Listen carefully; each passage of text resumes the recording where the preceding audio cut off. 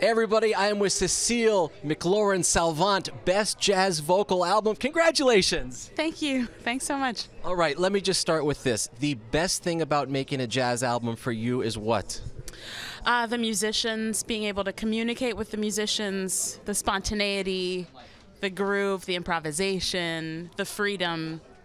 And is jazz the leader in terms of a style of music when it comes to improvisation? It's not the leader, but it's definitely one of the kinds of improvisation. I mean, you have improvisation all over the world, all different kinds of music, from flamenco to Senegalese music to folk music right here in the U.S. But jazz has a certain way of structuring it and codifying it that's really, really special and unique, I would say. And what is the most difficult part for you in making a record?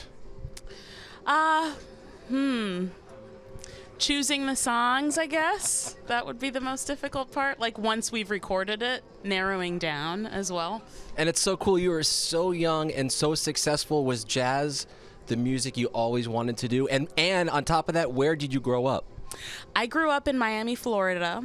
Jazz capital of the world, of course. Yes. Not really, but...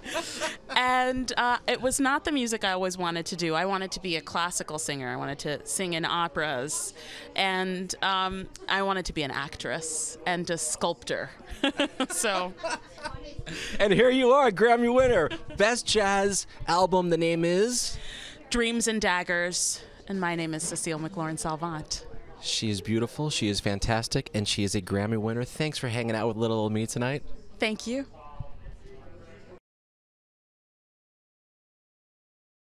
What's up, y'all? This is B.O.B. This is G-Eazy. I'm Mo. This is Julia Michaels. This is Logic. Make sure you subscribe to the Recording Academy channel. Flex.